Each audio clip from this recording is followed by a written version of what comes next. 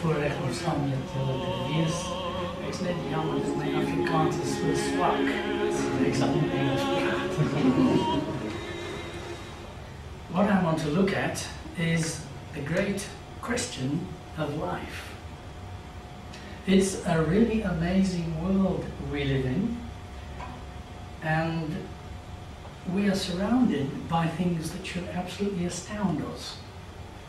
All kinds of different creatures, vastly different from each other, amazingly different, and yet each one in its way so perfect. But among all these marvels, there is one creature that absolutely stands out and is astounding, and that is man. Now, unlike all the other creatures, man can change his surroundings. He can change his environment. He can build buildings to keep the weather out. He can build musical instruments. He can sing, gather together to discuss, to listen, all kinds of things that no other creature can do. Now, there are some creatures which have got greater power than man. For example, a horse can run faster than a man can. But people can control them and go exactly as fast as a horse. And looking up, man sees the bird, and without wings, how can he fly? Well, he makes himself some wings and flies. And not only can he copy the birds, he can think of ways of flying of which there is no equivalent in nature. And he can make aeroplanes which can fly further, faster, higher than any of the birds. And if that's not enough, he can make himself rockets which can go right out of the atmosphere, and he can even land on the moon. And while he's doing this, the nearest thing that can approach to man can only sit and wonder, look on in amazement, totally unable to do any of the things we've been looking at. Now, there is a saying that clothes make a man. Well, it's actually not true, because man makes clothes. And just because you dress an animal up in clothes does not make it one little bit more like a man. Now, there are some things that you can dress up to look very human. Chimpanzees, for example. And there is an urge among many people today to minimize the difference between man and all the other creatures. I think it was Margaret Sanger who said, "A boy is a dog is a pig." You know, the idea being really there isn't any difference between man and the other animals. Now, I think that even Margaret Sanger, if she were about to board this train and saw getting into the driver's carriage a chimpanzee dressed in a train driver's uniform, she'd get off that train. It would not be any consolation that the chimpanzee was dressed up to look like a train driver. A chimpanzee cannot drive that train.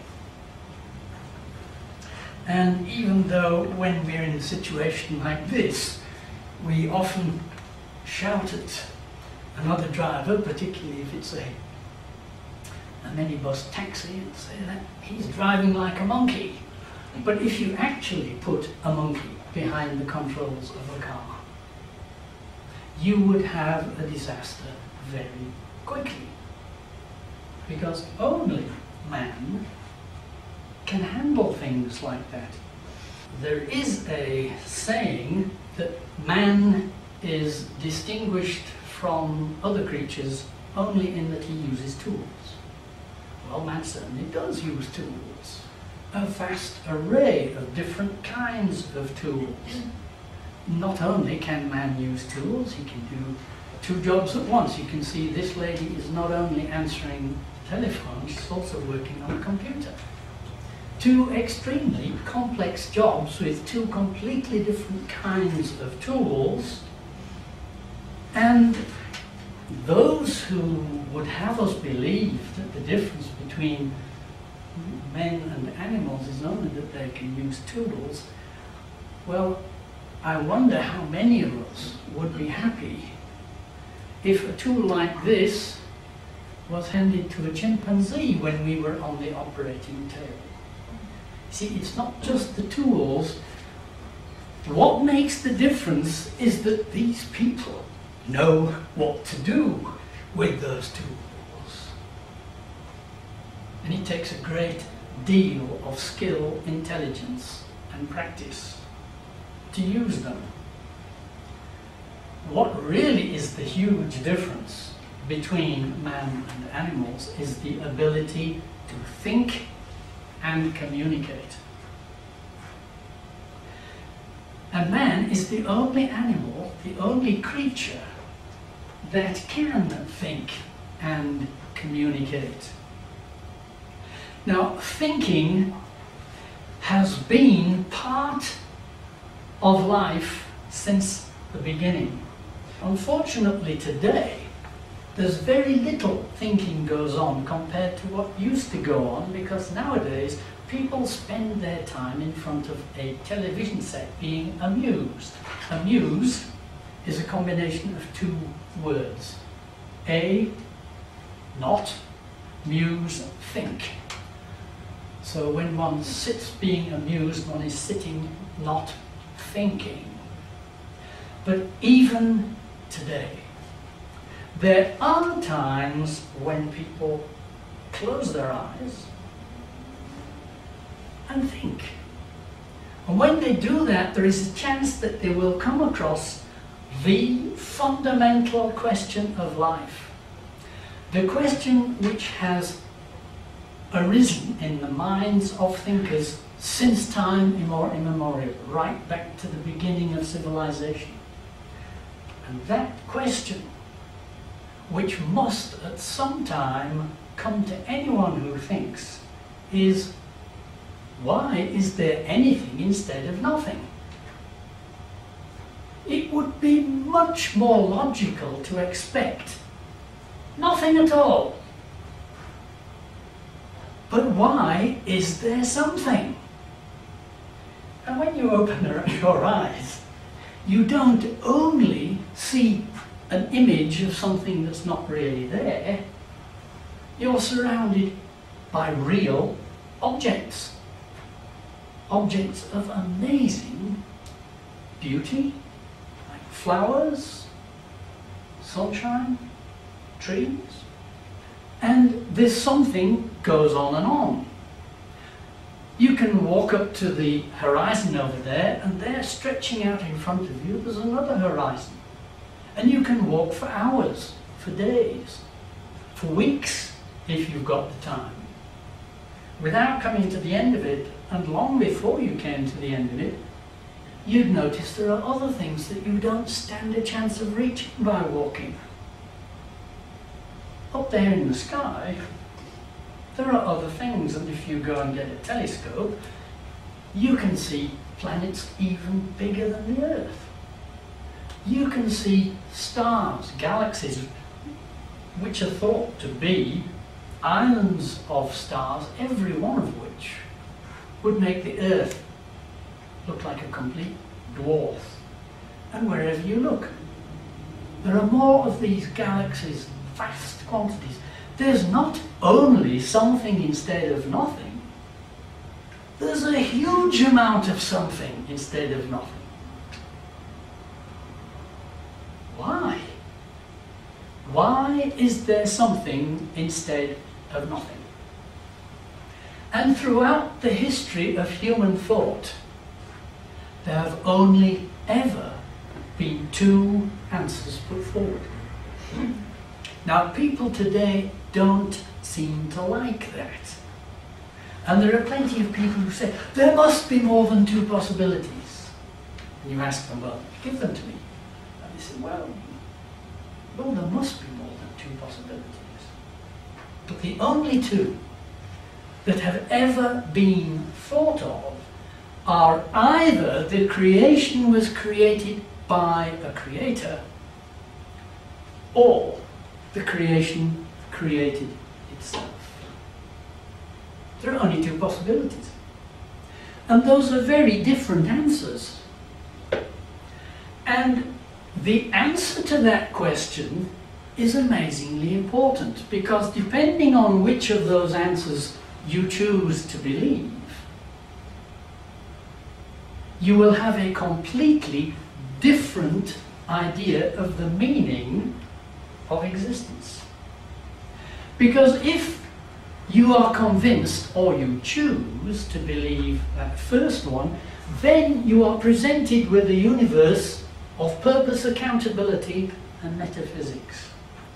If the creation is created by a creator, he must have done it for something. He wouldn't make something for nothing. There must be a purpose behind it.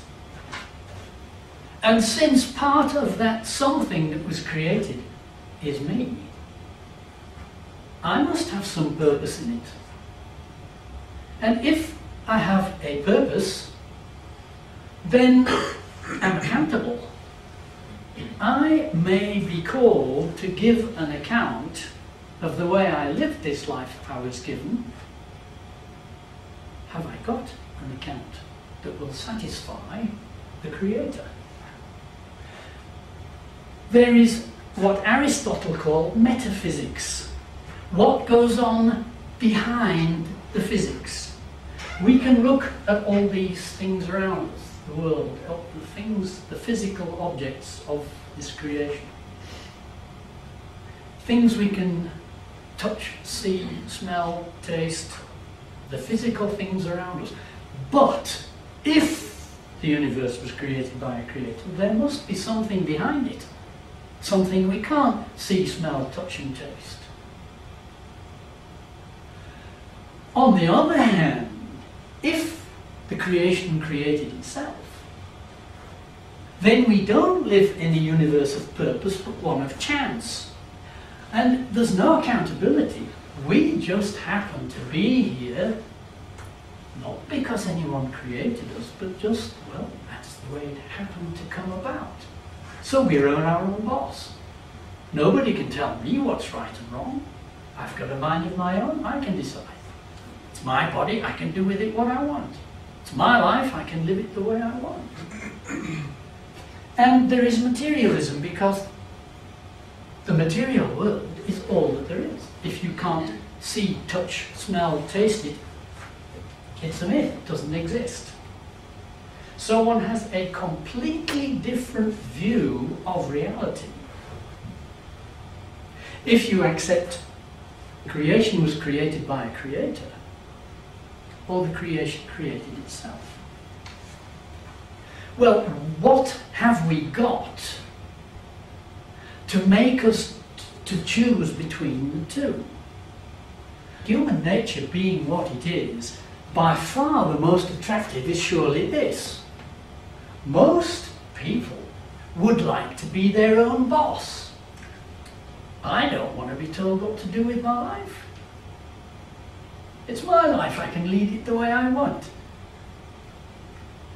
So, as far as I can see, the only reason for choosing this option rather than that is if the evidence leads one to think this is true and that's not. Because for most people, I'm quite convinced this would be the more convenient alternative. And yet, when we look throughout history, throughout all the societies that have been recorded in history, all of them have gone for this. They've all gone for the idea of a creator.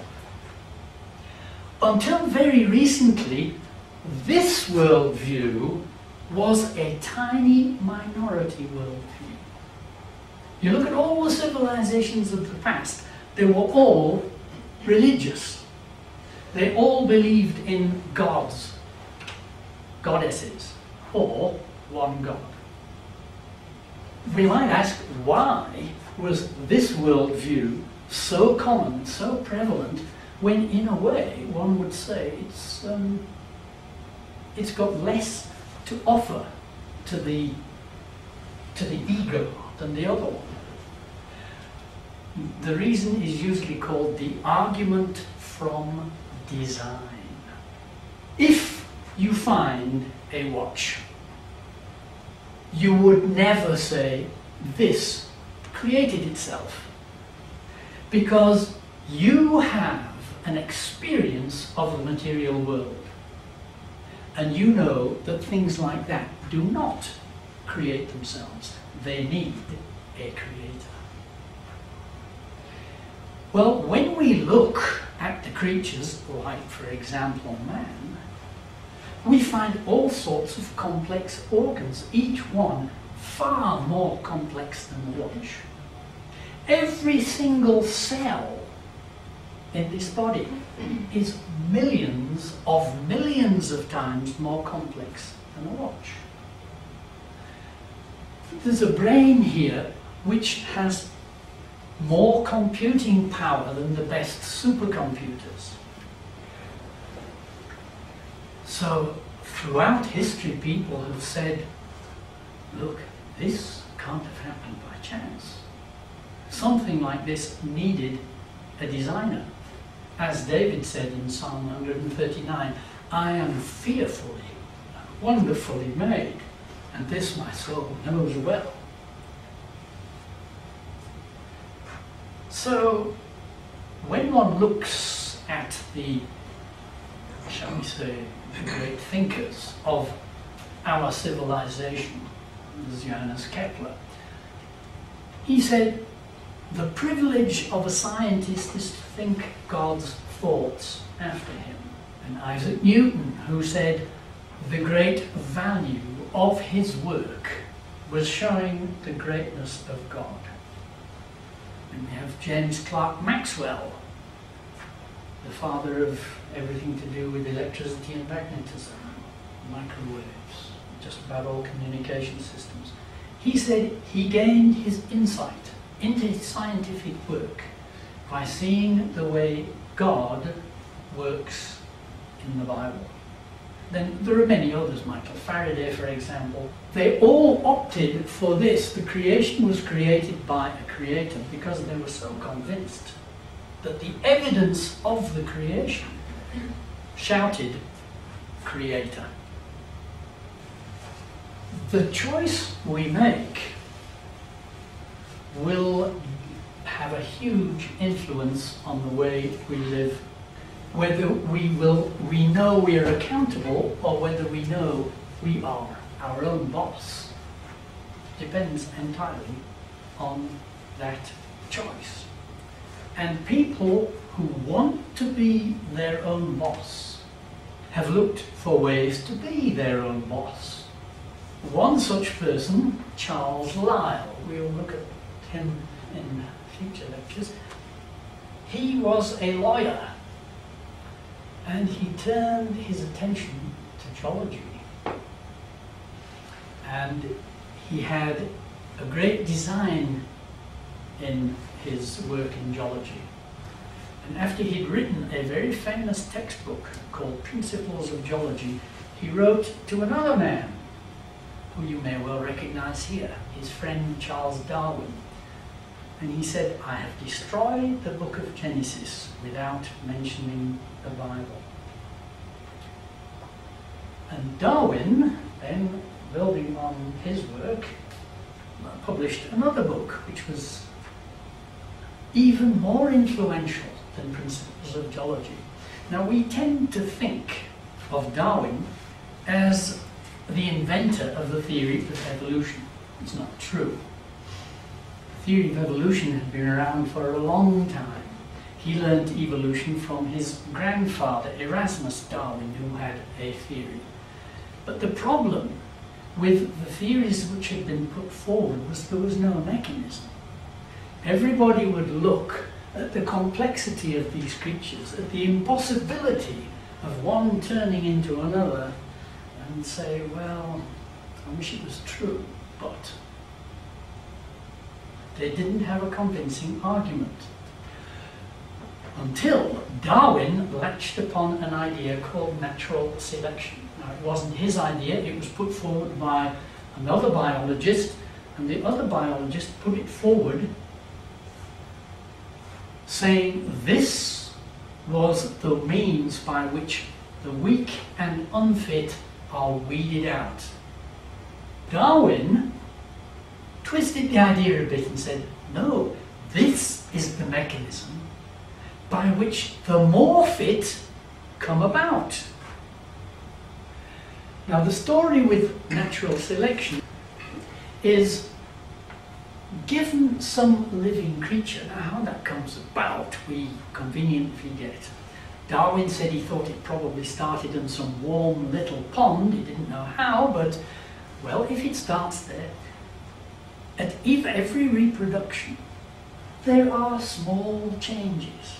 Some of the changes must be advantageous, and natural selection will make sure that those good changes get preserved. The bad ones die out. And this is the way things get better and more complex. Just random chance. Some of the changes are good, some are bad, but natural selection makes sure that the good ones reproduce, the bad ones die out. So eventually we get better and better. And vast numbers of people who were wanting that worldview jumped on this and said, this is the solution. And we can push this whole idea further and further back, just chance, and then good things are preferentially preserved and bad things preferentially die out. And so we can go all the way back from nothing, getting a little bit better all the time. Now that was an idea which was so eagerly awaited that it instantly became popular. People like Richard Dawkins have been so delighted with Darwin ever since. He said Darwin made it possible to be an intellectually fulfilled atheist. Lots of people wanted to be atheists, but until Darwin gave them a mechanism they could believe in, it was not possible to be intellectually fulfilled. You had just wishful thinking, but now you had a mechanism you could believe in, so you could be intellectually fulfilled with that worldview. And since Darwin made this possibility of believing this, in spite of the evidence of design, this worldview started to really take off. It started to take off about 200 years ago, and it is now, in the West at least, probably the predominant worldview. Now, there are lots of ideas that flow from this. For example, if the creation was created by a creator, then it's logical to think that he would reveal himself in some way. After all, if he has made this creation with a purpose, then wouldn't it be logical to expect that he might communicate that purpose to his creation? And if that is the case, then those who are willing to search for him ought to be able to find him. and the way he's communicating with us. Now, of course, with the other worldview, man can, of course, only know what he can find out for himself. And therefore, anything that purports to be a revelation must be false. And if you are going to consistently take this worldview, then obviously you will consistently look for any such revelation. If you want this worldview, you will be very unhappy with the idea of a revelation, and you will do all you can to close your eyes to it. Well, there are many documents purporting to be divine revelation. The Buddhists have the Tapitaka, Muslims have the Quran, the Hindus have got the Vedas, and of course the Bible. Well, is there anything to choose between all these revelations? Is there anything to suggest that one is in any way more valuable than the other? And as soon as one asks that question, one finds that there is one which stands out as completely different to all the others, and that is the Bible. It is completely different in three main ways. Now, the first way is that the Bible is full of prophecy. There are more than 4,000 specific prophecies in the Bible, and in the other holy books there aren't any. But now the Bible has got very specific prophecies, many of which have been fulfilled, and fulfilled spectacularly accurately. And a point about these prophecies is that God claims in the Bible that you can tell whether the prophet who has made them is telling the truth, because if he has spoken, it will come to pass. And there are thousands of specific prophecies which have come to pass, many of them very surprising and unusual. So that's the first way the Bible is very different to all the others. The second way, salvation is a free gift. In all the other holy books, we find salvation is attained by works. If we look at Islam, you've got to pray 5 times a day, you've got to make a pilgrimage to Mecca, you've got to keep the fast of Ramadan, and there's no guarantee that's going to get you there. In fact, there's only one way that you're guaranteed salvation, and that is to die while conducting jihad, while fighting against the enemies of Islam. Which explains why there are so many Muslims who are happy to be suicide bombers. It's the only way they know they can get salvation, for certain. Whereas Christianity is the only religion, and the Bible lays out the only system where salvation is a free gift. Salvation was acquired by Jesus' sacrifice, and all you have to do is accept it. And the third point about the Bible compared to all the other holy books is it is consistent. All the others are not. For example, the Hindus' holy book. Well, you've got to be a good boy or a good girl, otherwise you will have rotten karma. But when you go back to the beginning, we're actually only Brahman's dream. In all the other gods as well are also just part of Brahman's dream.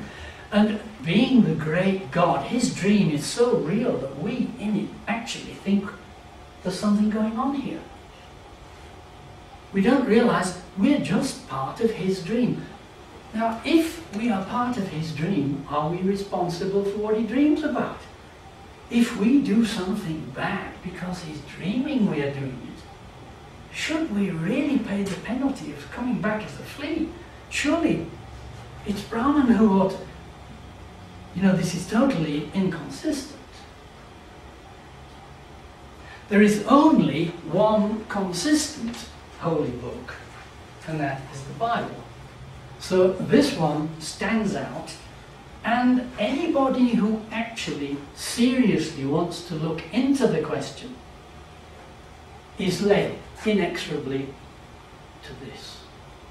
You've got so many examples, people like Sundar Singh, people in other religions, seriously seeking, and they find inconsistencies and things just don't work, and eventually they end up here because it's the only one that's consistent. And therefore it is the only one which is a threat to the other worldview.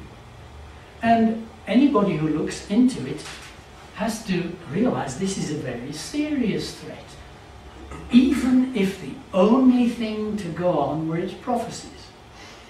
Now there are thousands in the Bible, but just to look at 3 of them, it speaks about the future of many cities.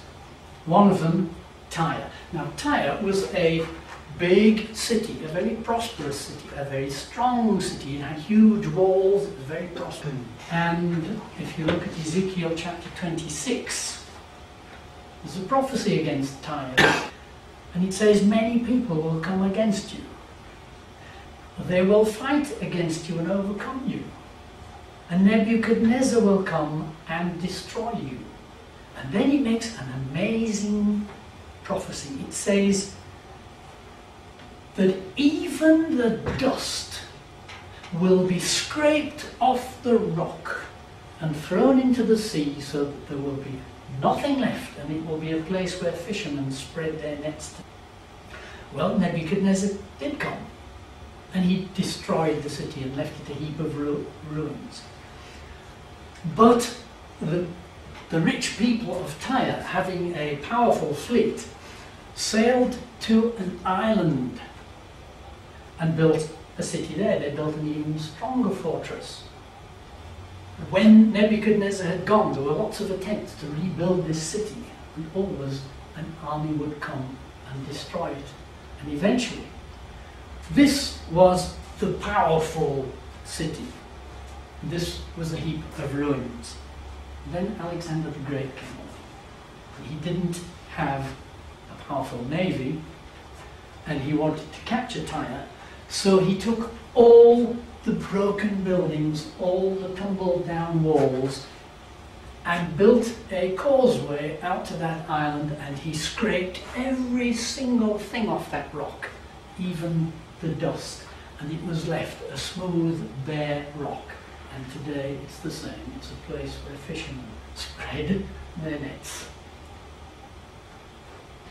And of course, the greatest prophecies are about the Messiah, Jesus. Very many of those have been fulfilled, but there are quite a lot which have not yet been fulfilled. And this is a source of great distress for those who want to hold the worldview that man is autonomous, that the creation created itself.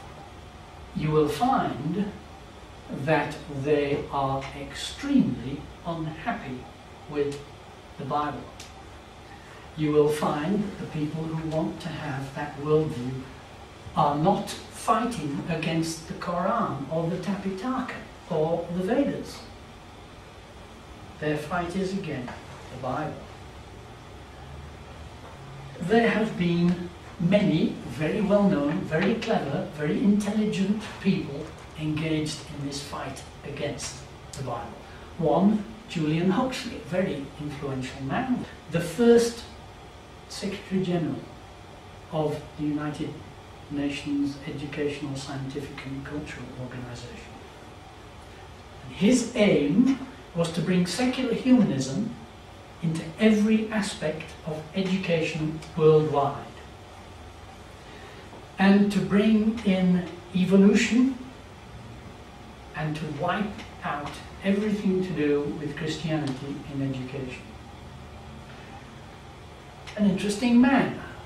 On a television program, he was asked about evolution, and he made an amazing statement. He said, "We all jumped on the origin of species because the notion of God was a restriction on our sexual morals."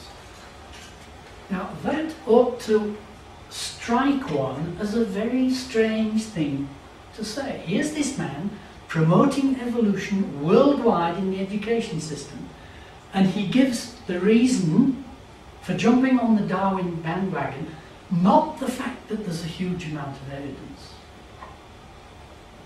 not the fact that it's a totally convincing theory, or that it's proved, but because the notion of God was a restriction on our sexual morals. Now, he was actually here quoting loosely from his brother Aldous Huxley, and we'll look at the full quote later. But you can see what they really dislike about the idea of God, and of course he means the God of the Bible, because being a philosopher and looking into it, he knows perfectly well he can disregard the others, they're all inconsistent. What he dislikes is God's moral standards, and of course God is very strict on his moral standards. You shall not commit adultery. Atheists don't like hearing that. They don't like being told what to do. It doesn't say it's not really a good idea to commit adultery, it will spoil your marriage. It says you shall not do it. It says marriage is honourable among all, but fornicators and adulterers God will judge. It's not God might judge them if he gets round to it. Or he might judge it if you do it too often. It's God will judge. And then it's equally uncompromising on the permanence of marriage. For this cause shall a man leave his father and mother, and cleave to his wife, and they twain shall be one flesh. So then they are no more twain, but one flesh. What therefore God hath joined together, let not man put asunder. And he gives a reason. Because he sought a godly offspring.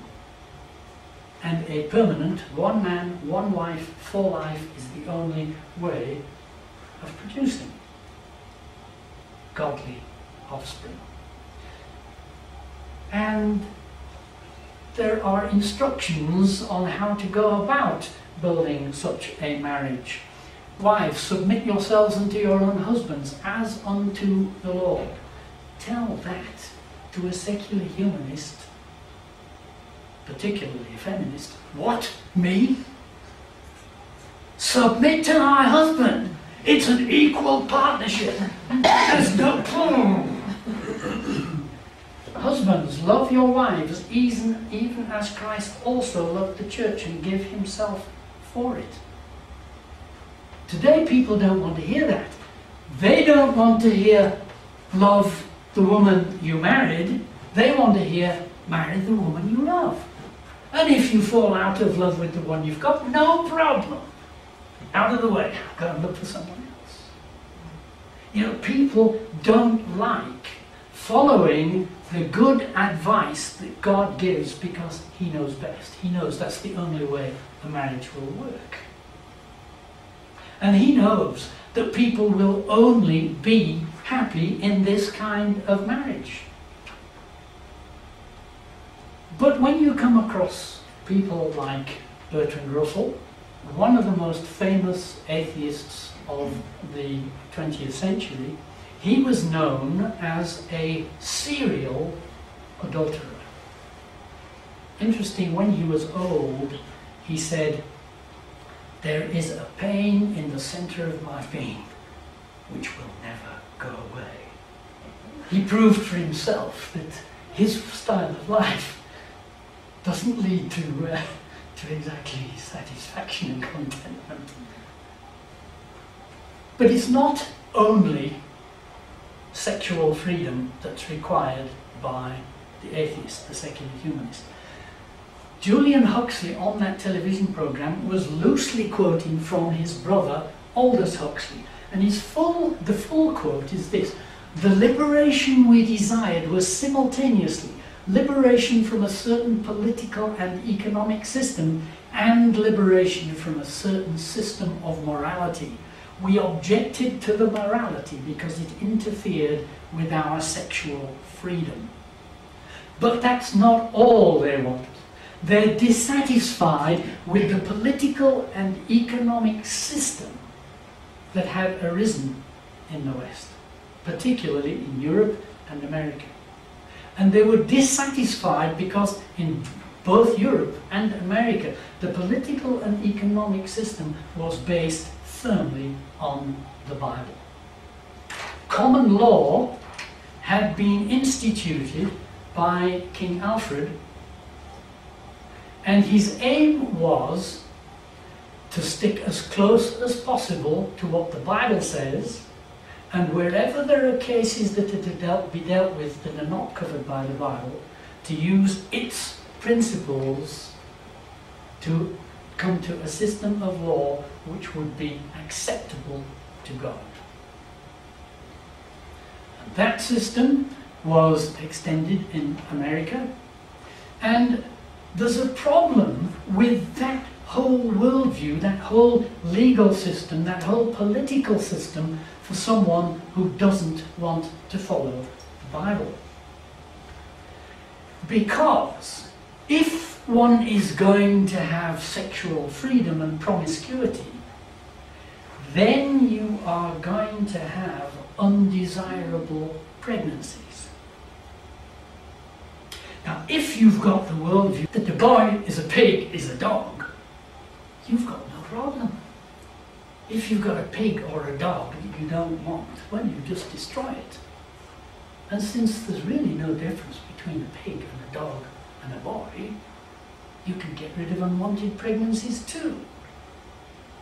But you see, that means changing the whole legal system. It means changing everything about what was the standard norm of society, and it has changed worldwide as the worldview of humanism has flooded society. And now millions of abortions are being conducted every year, and nobody thinks twice about it. After all, a boy is a pig, is a dog. Why not? This requires a completely godless society. And if you look over history, you will find there has only ever really been one society which has claimed no God. Man is totally in control, and that is the communist system. Many people have wondered why the academic institutions of the West and South Africa have been filled with communists. Well, it's because the academics who want that worldview that the universe created itself, there's no creator. It's the only system that they can go to. It's the one that naturally draws anyone who hates the idea of a creator. Because in our evolutionary conception of the universe, there is absolutely no room for a creator or a ruler. Now, that was written by Friedrich Engels. Engels and Marx worked together. They worked together and they edited each other's works, and they wrote Das Kapital together. This is the central point about communism. And that is why so many, the academics, the thinkers, one wonders, why on earth would they be drawn to communism? This is the reason. No creator, no ruler, and a political system which is built on that foundation. Whereas the West's foundation was built on a totally different foundation. It was built on the truth of the Bible. The society the West used to have was built on the precepts of the Bible and looking at things like these 6 things the Lord hates: hands that shed innocent blood. Woe unto them that call evil good and good evil. Woe unto them that decree unrighteous decrees.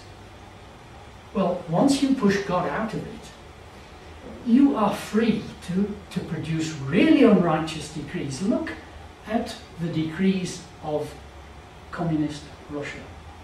Absolutely appalling, repressive, but so what? We're in charge, we're our own boss, we can make whatever laws we want. There's no higher authority. Karl Marx realized the absolute essential nature of the basis of his whole system. The whole system of getting rid of God and building a society based only on the reasoning of man was Darwin's idea. Marx said, Darwin's book is very important and serves me as a basis for the class struggle in history. Writing to Engels, he said, this is the book which contains the basis in natural science for our view. Without Darwin's work, he would not have been able to make a convincing case for communism.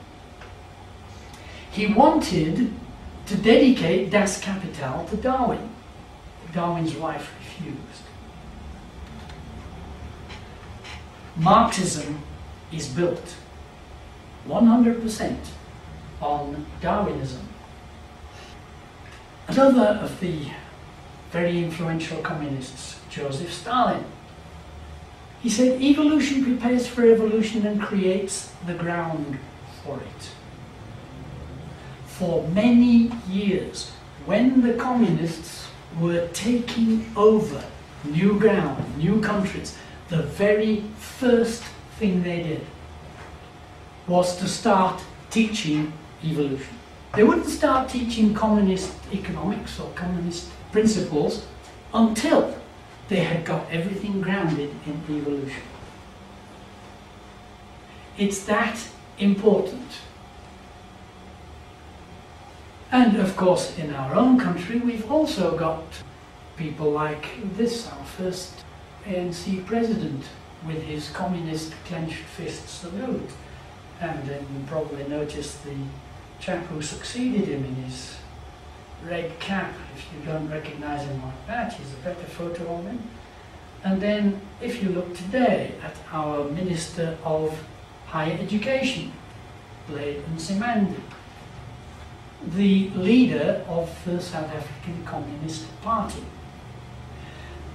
Now, when the ANC took over, and it was known that these are all communist, people said, but look, Russia has fallen in disarray. Communism has proved itself totally unworkable.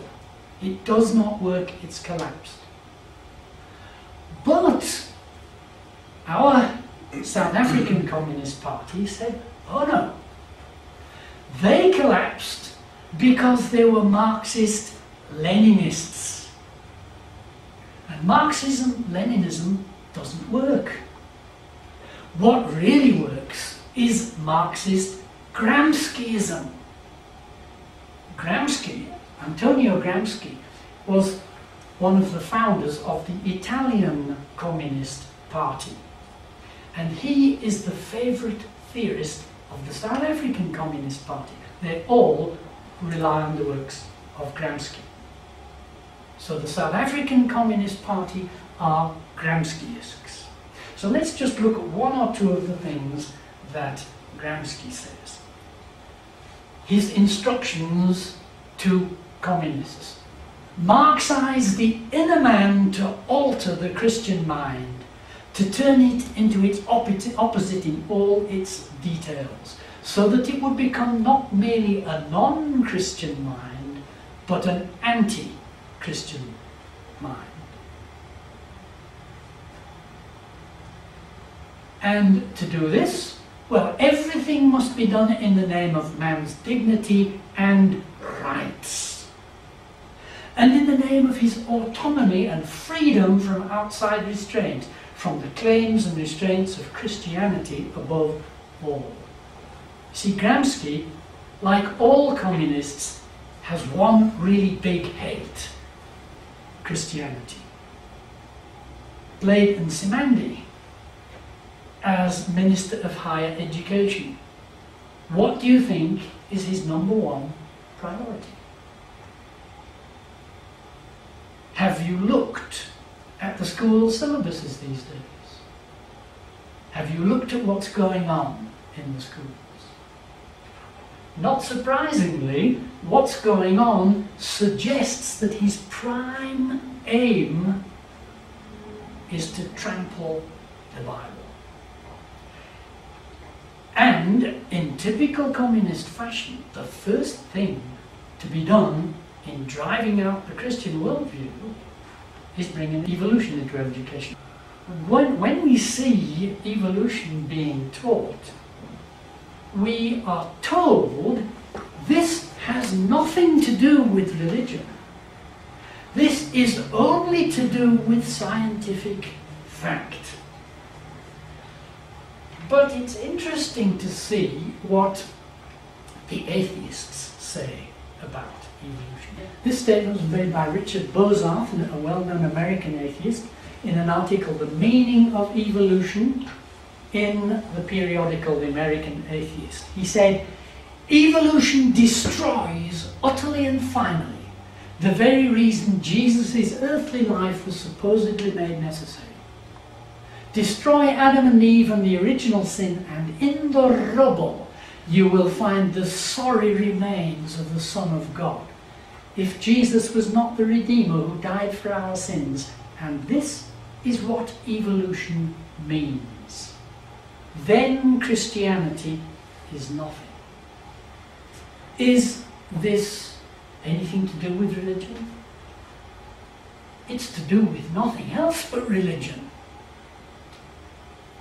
But we are told that evolution and the things that are being taught to our children in school are pure science. Nothing to do with religion, nothing to do with Christianity or atheism. Well, is that true? To answer that, we need to look at what is science and what is evolution.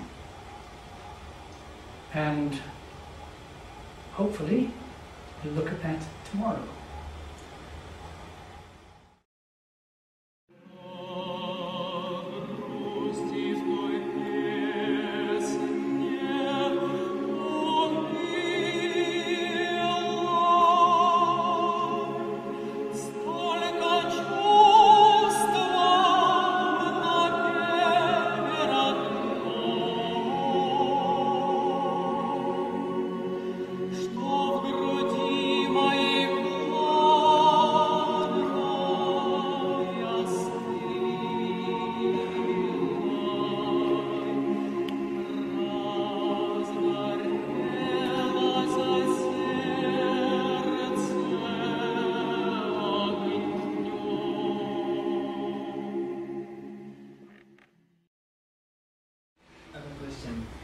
There's concrete evidence that there is like fossils and everything. First of all, I am a Christian and I believe in God and everything, but how does that fit into the Bible? I mean, is it billions of years old? Well, the rock art evidence is there, so what? Well, the rock hard evidence we will look at not next time, the time after. The rock hard evidence is rock hard. But it's rock hard in favour of what? There is a grade 5 textbook that I've been looking at. It says, a fossil is the remains of a once living creature more than 10,000 years old. When I saw that definition, I was really amazed, because I've often seen definitions of fossils before, and the definition, I checked it in all the dictionaries I have. It says fossil is the hardened remains of a formerly living creature. So I wondered, why are the children being given the definition? It is the hardened remains of a creature which is more than 10,000 years old. Now, there's only one reason I can think of for putting in that as part of the definition, that it's more than 10,000 years old. Because if you pick up a fossil, you've definitely got a fossil. You can see it's a fossil. And by definition, it's more than 10,000 years old. Therefore, the Bible must be wrong. Because the Bible doesn't go beyond 10,000 years. So you have got a definition there, which you won't find in a dictionary. But it's a definition that guarantees the Bible is wrong. Now, you can find places where fossils are forming. It takes exceptional chemical and bacterial conditions, but you can find them forming, and you can have something fossilized in about 2 weeks. And you pick that up, and it's definitely a fossil. It looks just like any other fossil. But you know that 2 weeks ago it wasn't a fossil at all. But by definition, it's more than 10,000 years old. So this whole story of fossils, it has been twisted to put the facts in a different light. Now, if it is a fact that fossils can form in 2 weeks, as they have been observed to do, it takes very special conditions, but they have been observed to do it. Why should we assume that any fossil is very old? It can happen in 2 weeks. So where does the idea that it formed millions of years ago come from? You know, after all, they don't come with a date on it, made in minus 573,000 BC or something.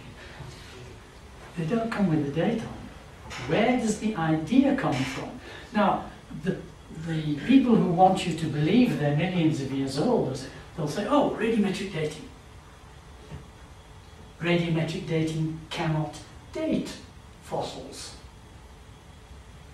Radiometric dating can only date volcanic rock. And volcanic rock cannot contain fossils, because any living creature in molten lava is just going to get burnt up. You do not get fossils in rocks that can be dated radiometrically. You had a slide up there where you were contrasting Christianity with other religions. And then one point that caught my attention was salvation as a free gift in the Christian context, and then salvation by works.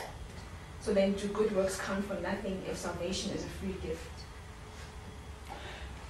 They count nothing as far as your salvation goes, but if you have salvation, then you will naturally do what God tells you to do, because it will be the desire of your heart to live the way He wants you to. Not because, oh, well, I've got to. I can't be unfaithful to my wife because God will hit me with a big stick. Your attitude will be, I'm thankful that God has got my best interests at heart, and He knows that if I give my all for my wife, I'll have a wonderful marriage.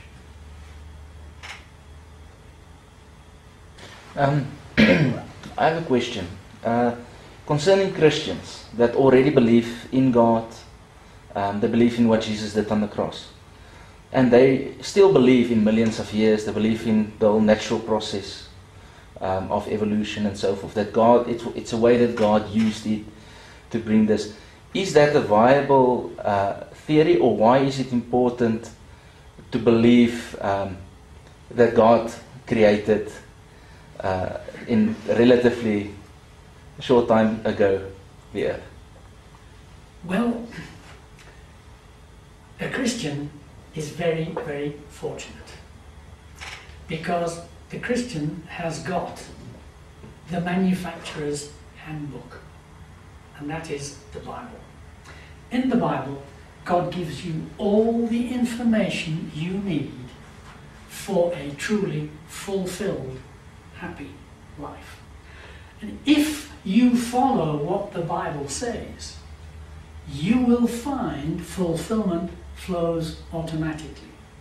You might not find wealth or ease or comfort. You may find exactly the opposite, but you will find fulfillment and purpose and real joy. If you don't believe the Bible, then you are going to rob yourself of the most valuable possession we have. That is God's instruction. And if you're going to start believing the wisdom of this world instead of the Bible, and if you're going to try and say, well, the Bible says this, but the people wise with the wisdom of this world have proved that, so, well, we've got to bring this in and change the Bible to accept it, then you are diluting your heritage. And instead of having the wisdom of God to guide you in every step, you're polluting it with the wisdom of man. And you don't have that guide, that infallible guide. Now, it's very tempting to look to the wisdom of man and say, oh yes, well, he's a clever chap and he's done lots of research and he's got a PhD in the subject, so he must know better than God. And the TV says it, and the school textbook says it. It must be true. Well, I have looked for many, many years into all the things that the textbooks say and the people wise with the wisdom of this world say. And I started off as an atheist. I spent many years of my life as an atheist. I spent what should have been the best years of my life as an atheist, reveling in the things that these people were saying. Bertrand Russell was one of my heroes.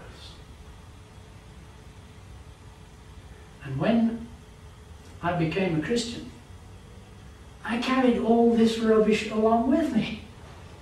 And I believed in evolution and the Big Bang and millions of years and all sorts of rubbish. And I thought, well, this is true, so, well, the Bible must mean this when it says that.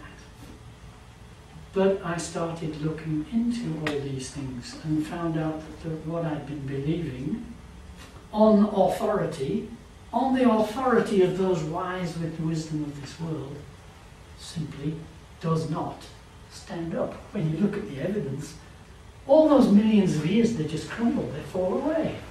All that evolution, it just crumbles away. I used to lecture at Fitz, and I was a thoroughgoing atheist, but I was very, very interested in science. And that had been my burning passion for years and years. As a lecturer, I had the privilege of being able to study without paying. So I studied biology, and we were given all this stuff on evolution, all very convincing. I mugged it all up, read the textbook, did the exams. Absolutely certain, confident evolution is true. When I started looking, and looked at all the things the textbooks didn't tell you. You know, all the evidence that points towards evolution, they will magnify it. All the evidence that shows it cannot be true, they don't mention a word of it. And then most of the really convincing proofs, well, I want to show you some of them tomorrow. And you can see how convincing they are as soon as you open your eyes. I used to go on geology field trips when I studied geology. And we'd come and look at a rock face, and the instructor would say, well, this is this, and that's how it happened. You'd look and say, yes, yes, yes. But looking at that stuff now, I wonder, how on earth was it possible to believe his story when you can see in those rocks that he cannot be like that? That had to form so quickly that this whole lot we're looking at, it's the most days, not millions of years. And it's just staring at you in the rocks. And yet, with this mindset, you can accept these stupid stories of millions of years and never notice that the evidence there in the rocks just goes completely against it. And I'll show you some of that evidence, maybe not next time, at the time afterwards. And you look at the evidence, it's just so utterly and completely obvious. You think, how could I ever have been fooled? Yes. I just want to know, like, why is it that, for instance, when you look at all the writings by the communists that you mentioned, like Marxism and all the others, why is it that, like, most of their policies are targeted towards the Christian God? I know you put up a quote there. Yeah, but I know you put up a quote there that, for instance, I don't remember the name of the guy you quoted, but then he wants all the concepts of God to be removed simply because they place a restriction on their sexual morality. But then when I look at the Muslim faith, it sort of does the same thing. They're also strict in terms of like sexual immorality to the point where they even stone people. So I'm just wondering, why are all of them targeted towards the Christian God? Even with atheists like Aleister Crowley and Marilyn Murray, they're all targeted towards the Christian God. They are it can't be simply based on the fact that every single one. Simply because all the others they can see are false. So they're targeting the Christian one because they know it. That's the only one which is a threat to them. It's the only one that's consistent. It's the only one that could be true. The others, their internal evidence shows they cannot be true because they're not consistent. The Bible is the only one which is a threat to the atheist because he cannot dismiss it. You can dismiss the Quran. You look at the Quran, even Muhammad admitted it is inconsistent. And he said, where it contradicts itself, the things I wrote most recently are true and the others are false. So there you have Muhammad himself admitting it's not consistent. Well, you know, if this has displaced those and those are now false, what if he'd lived another year? He might have written something which showed that was false too. So what is there in the Quran that you can take as being God's word? You know, he wrote this, but now he wrote that, so this is false. He wrote that, but he wrote this, so now this is false. It is just not. You can ignore it. If you happen to be born into Islam and you've been brainwashed, then, well, you just sort of accept it. Until you come up with the truth, and there are vast numbers of them. The people in Islam who, you don't hear it reported in the newspapers, but there are vast numbers of people in Islam turning to Christianity. Because what they've got is simply not satisfying. It's not consistent. And it's not true. there's a very interesting DVD. It's called Islam Rising, and one of the people involved is a former Hamas terrorist, and he went to America to set up terrorist cells there and to do lots of Muslim propaganda. There's a huge amount of Muslim propaganda. I don't know if you've noticed how many films there are. Totally untrue, pro-Muslim, anti-Christian propaganda. Things like Robin Hood, City of God. It's a case of your enemy's enemy is your friend. So you're quite happy to accept and even promote Islam because it's an enemy of Christianity. And your enemy's enemy is your friend. I can't remember how I got onto that, but the only enemy is the Bible. You can look at it this way. A lie is not threatened by another lie. A lie is only threatened by the truth. The only threat to communism, to secular humanism, to atheism, the only threat is the Bible. And that is what they're all against. You can look through the literature, the so-called scientific literature. You'll find lots of attacks on the Bible. You won't find any attacks on Confucius or on Vishnu, Krishna, Muhammad. It's only against Jesus. Because the lie is not concerned with other lies. The only threat to the lie is the truth. I study psychology, and Carl Jung, he said a lot about we learn through fairy tales and so on. That's our frame of mind or a paradigm we have, and that's the way we learn. So then we grew up with magicians and so on, and we think, okay, they do great things, but they're not real, they don't really exist. And then we learn about someone like God, and then we think, okay, maybe he's just also, maybe like a fairy tale or magician, but then you think, but he is real. And that's amazing to think that he is real. It's not just a fairy tale or something, he is as big as that. It's not just like a fairy tale book or something. Yeah, well, Carl Jung is a fairly typical anti-Christian. And now this whole story about magicians, it's just a fairy tale.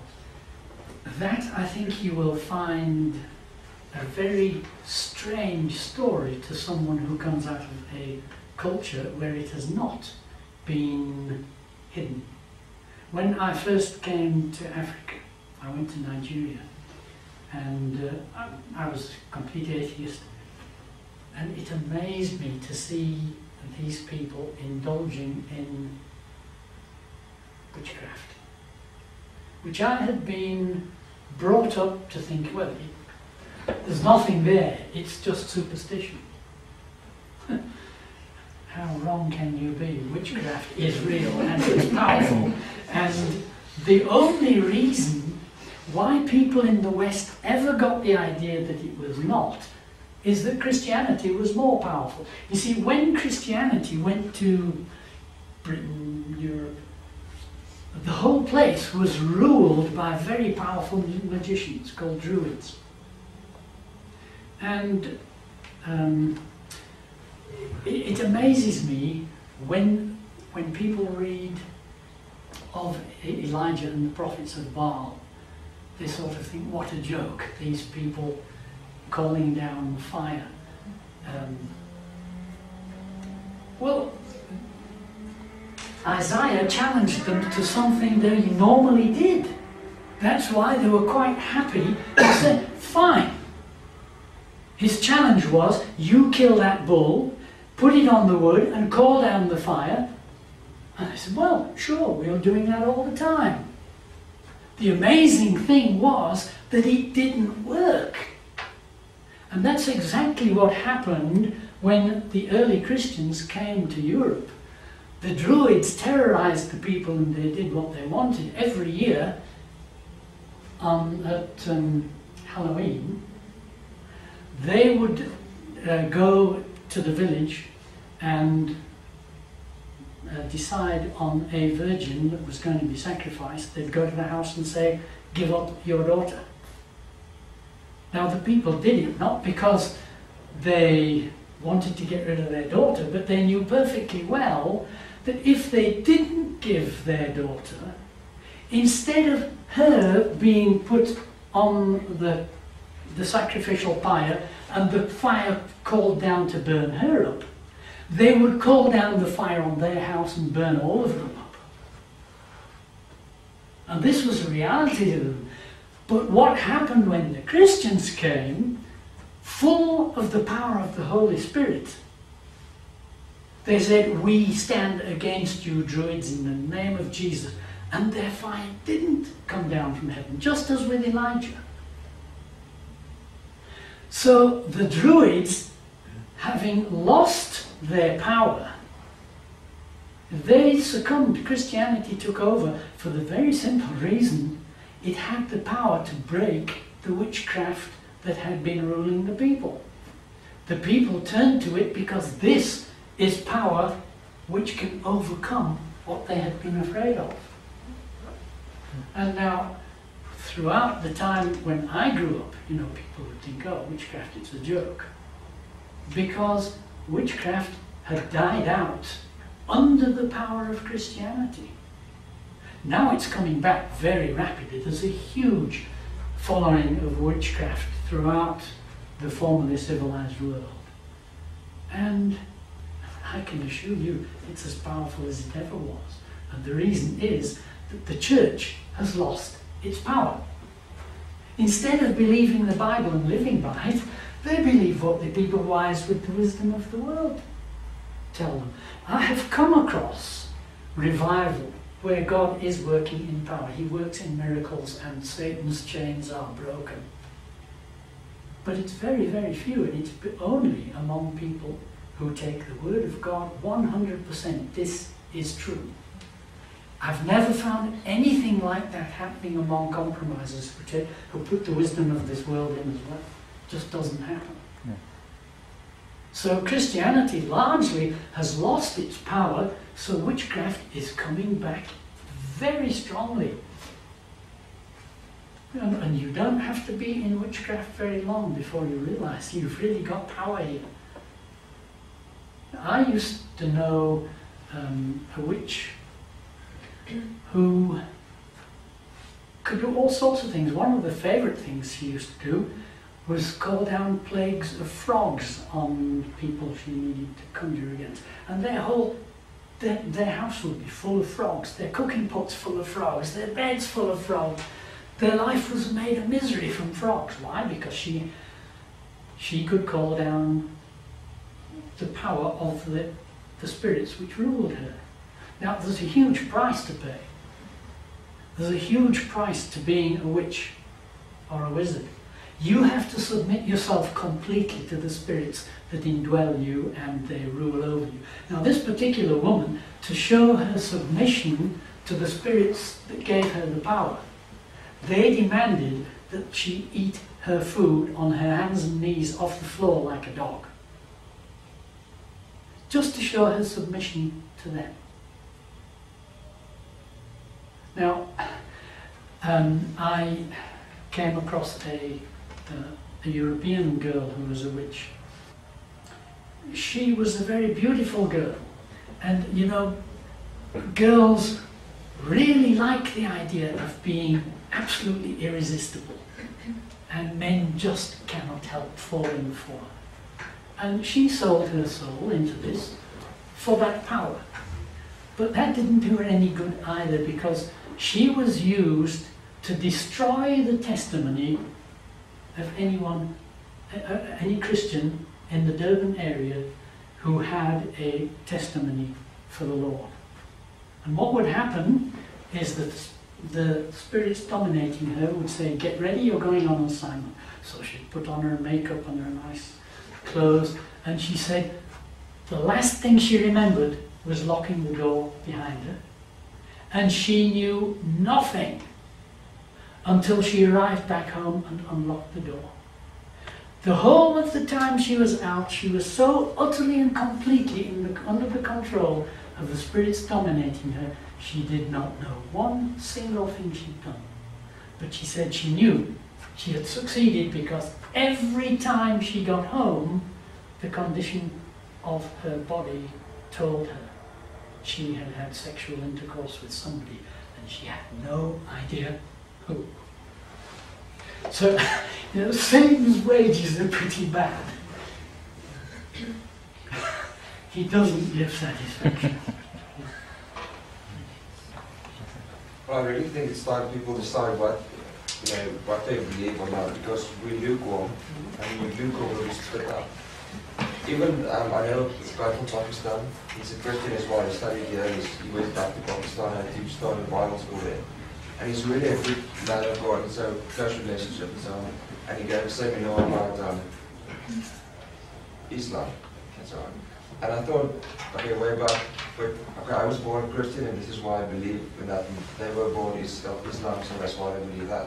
But when you get the facts about it, you see that those people, they only stay there because of fear. And they don't even know the Quran that well. And ridiculous stuff like, for example, I could be wrong, but something like, Allah has something like 100 names, but they only know 99. And then they say, but who knows the other one? And they say, this camel knows it. And they ask him, for example, how do you know the camel knows it? And he said, look at him, he's happy, he's smiling.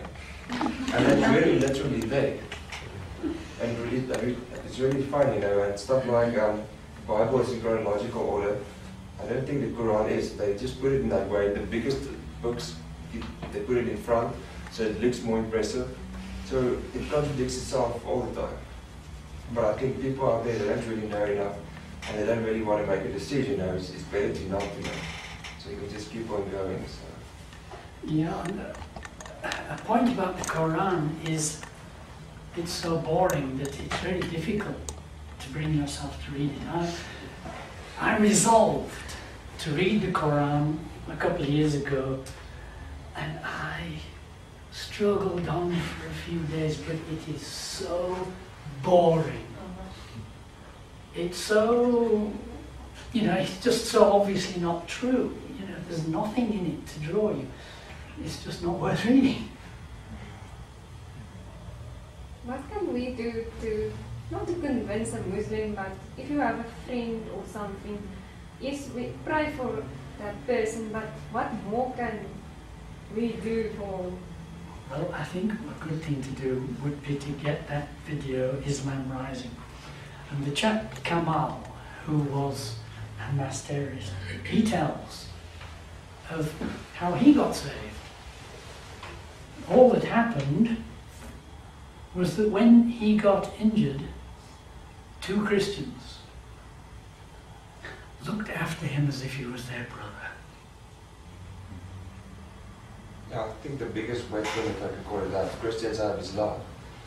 And even Jesus, he came here and he was a prince and so on, but he didn't tell us what to do. You must do this and do this. He just lived by example. He didn't judge anybody. He just lived by example and through love, and that's what people followed him. And I think when people don't believe, see that love in you, they will think, but what is it, that thing you have? They want to get to know it better. And then they will actually start looking for it. But if you tell them what to do all the time, you actually chase them away and think, no, don't tell me what to do. So I think your example, the way you live your life, is your biggest testimony. And through love, that's all. And the other thing is, sorry I speak too much now, but sometimes when you spread the word and so on, we feel all this pressure, you have to do the actual catching, but we don't do that. We only cast the lines, Jesus does the catching. So immediately the pressure is off you. You just have to cast the line and Jesus will do the actual catching. You cannot save anybody. It's Jesus, it's the Holy Spirit that does the whole thing. All you have to do is be available. What effect does evolution have, that kind of worldview, on all this rise of stuff that we see, like the New Age and even Hollywood, sexual promiscuity, the whole shebang. Is there a connection, except that they are from the same source, or are they intertwined or not? They're very much intertwined, yes. And maybe we'll look at that tomorrow. But you've got a worldview which says everything happens by chance. There is no meaning to life. There is no responsibility to life. The only thing worth doing in life is looking for pleasure. And we have a huge drug problem. And why not? There's no meaning in life, so why not spend your time hallucinating? At least that's interesting. It's fun. At least it's fun for a while until you're addicted and can't do without it. But why not? Why shouldn't I? I can do what I want with my life. And since there's no meaning, I might just as well get high on drugs. It goes hand in hand with a worldview of meaninglessness, lack of responsibility. The evolutionary worldview has had a huge influence on society. And if you come across most children today, they are so brainwashed by television, DVDs, and school. Christianity is a fairy story, and millions of years are a solid fact. But praise God, I was like that, and He broke into me, so He can even break into the kids. You know, the truth is so much more powerful than the lie, that when the crack opens, that dynamite can just blow it open.